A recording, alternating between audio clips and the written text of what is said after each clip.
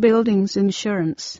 The expense of a rebuild after a fire or water damage could ruin your finances. That's why buildings insurance is so important.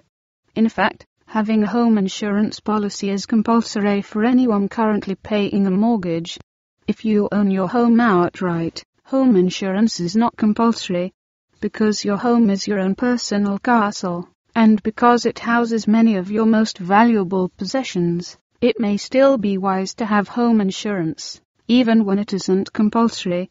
Home insurance covers such risks as fire and smoke damage, vandalism, theft, damage from fallen trees or other debris, subsidence, landslip, water leakage, oil leakage, burst pipes and damages following such natural disasters as storms, floods and lightning. Home insurance policies cover the structure of the home, including permanent fixtures like kitchen units. Most home insurance policies cover garages and greenhouses, or other outbuildings you may have. However, the contents inside your home are not covered by home insurance. When applying for a home insurance policy, be sure you disclose everything, because insurers can deny a claim on this basis. Also, be sure to read the small print including all exclusions.